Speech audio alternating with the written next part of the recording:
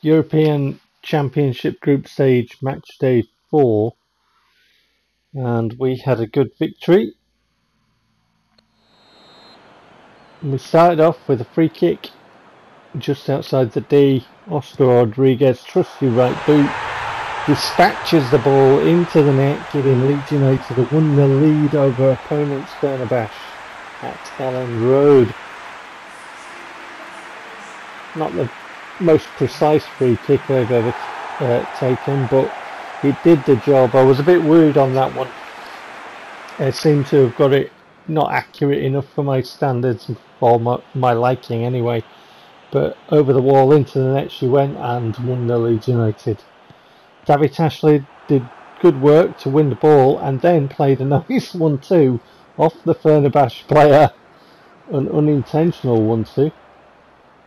Aguila got the ball to Rodriguez, to De La Vega, eventually through to Yuri Alberto, who polished it off with a left foot strike, past the keeper accurately into the corner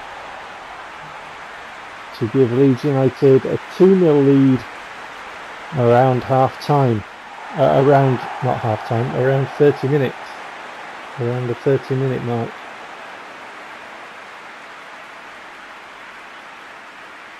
Nice finish. Nice little build-up play. Good ball round the corner to find Alberto. Controlled it well.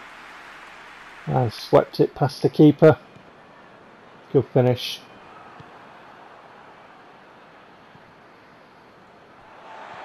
Satalo back to Unsane,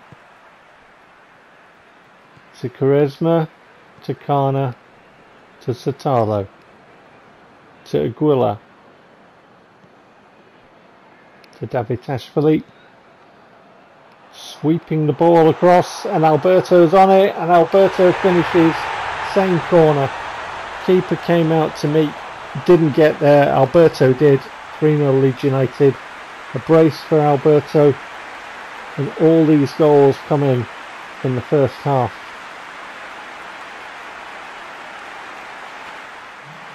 Davitashvili again on that right hand side doing good work. Lovely ball, very dangerous ball. I love them angled balls. They're torture for defenders to try and get there. And when you play the way that I play with a goal poacher, if you can find your man, you know, with a nice little accurate through ball. I use advanced through ball and I don't have the marker, so I'm just used to playing that way, and I love those balls. Free kick from Rodriguez was it off the angle or off the bar? Either way, Leeds United pick up on the ball. De La Vega gets past his man, delivers the ball into the box. Who's there? Alberto for his hat-trick, and a fourth goal for Leeds United. Get in.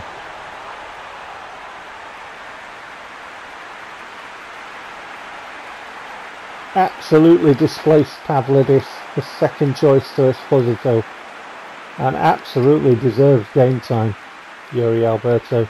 I loved him in PES 2020 as well, I really did, and in this update PES 2021 I love him in this one as well. He's a really good finisher, and he's a good price. So you're building a side and you get to the stage where you've got a few million to splash. Alberto is a real bargain in that sort of price bracket. I think he's about sort of just below 5 million. So if you've got that kind of cash. Fenerbache with a very nice chip. Look at that for a chip. Unsane came out, beaten all ends up. Lovely first time chip. And they get a consolation goal. I have to laugh when it gets late on and the opposition's a few goals down. Nice little ball through, defence nowhere, chippage of the keeper, lovely stuff from the man. But yeah, I got to laugh. 87 minutes, ball goes in the net, they get one goal back. They're like, yeah, come on, we can do it. Keep believing it, son. But nice finish nonetheless over Unsane, and there we are, Almendra with the celebrations, and it looks like we've qualified. So that's what that looks like.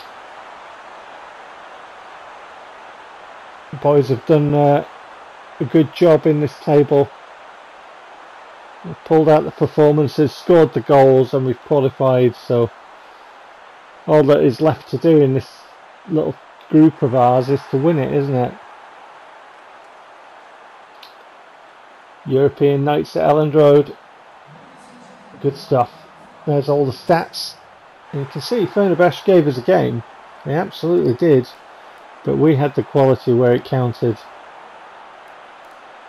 And so after looking at all the player ratings, we can go to all the groups and look at how the groups sit after these games. 4 games gone. As you can see, we've won them all. So we're sitting pretty at the top of our group.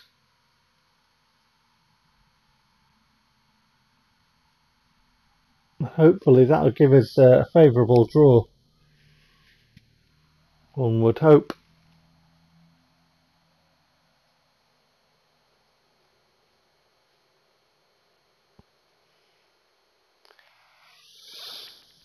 And then after the tables, we can have a look at match day number 10 results, where we had a high scoring game against Watford Town away. Match day number 10, so we'll have a look at the table after the goals in this game. Unsane with a goal kick,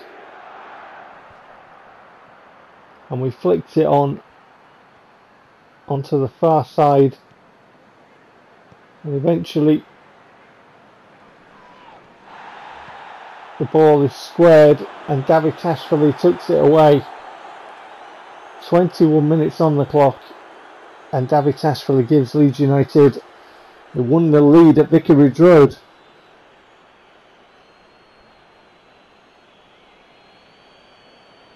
Stirring up a hornet's nest. I'll get my coat.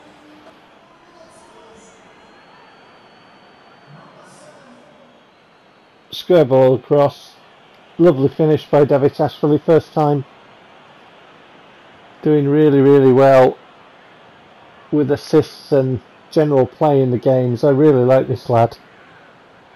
He's a very good player.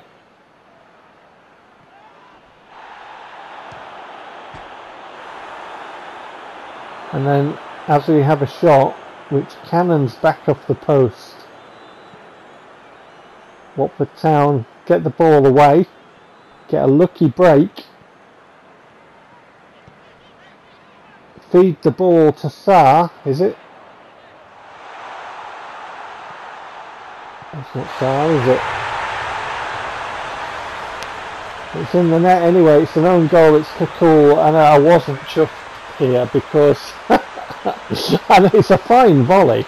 I've got to say, it's a fine volley by Kakul, but I was not chuffed because the actual the shot came about when I was actually trying to do, you know, either apply pressure with another player, and PES decided to select Kakul, and as I've pressed the square button, which is you know, pressure from 2 players,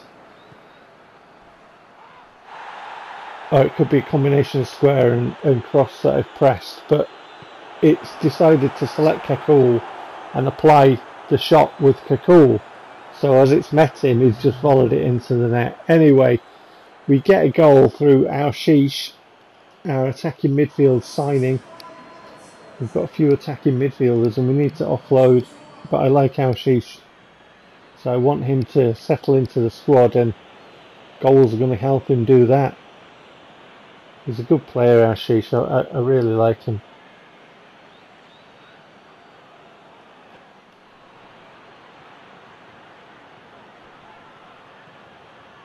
So we're into the 74th minute. Oscar Rodriguez has come on in place of Ashish. Here's De La Vega. De La Vega gets the ball to Oosterwolde. Tries a return pass to De La Vega. He can't get there. But between them, they dispossess the Watford man. Play it into the area. Esposito's there. Swivels, turns, controls, and puts it past the keeper for 3-1. And another goal in Esposito's Leeds United career. He's going to be top scorer, isn't he? He's just an absolute beast up top for us. proper monster in front of goal. Boosterall with the ball in. Esposito controls it really well, turns and finds the corner.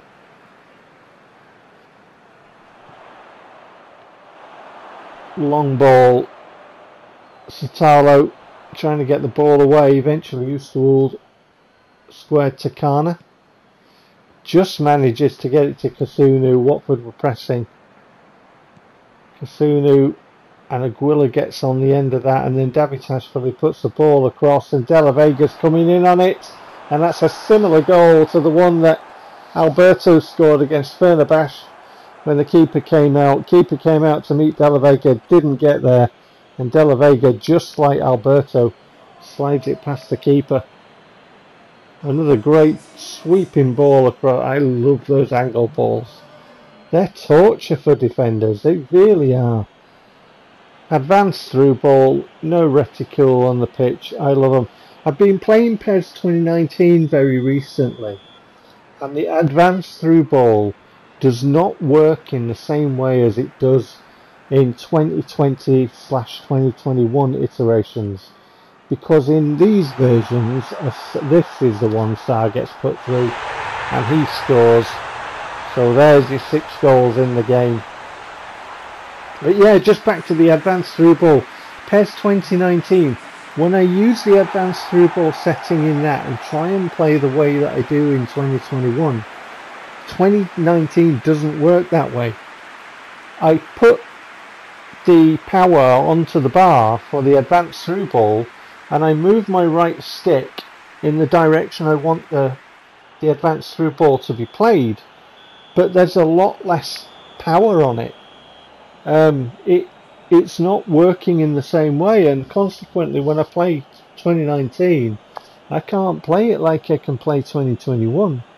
2021 is absolutely the best version of PES on PlayStation 4 by a country mile. It really is.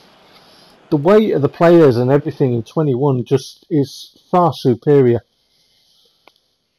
Anyway, 4-2 victory. There is the table. Drawn 1, lost 1, sitting pretty at the top. Let's hope it continues. Brighton, Fulham and Newcastle at the reverse end of the table. And then we get a bit of news, so pause and peruse at your leisure. I shall see you for the next roundup of results and goals. In the meantime, take care.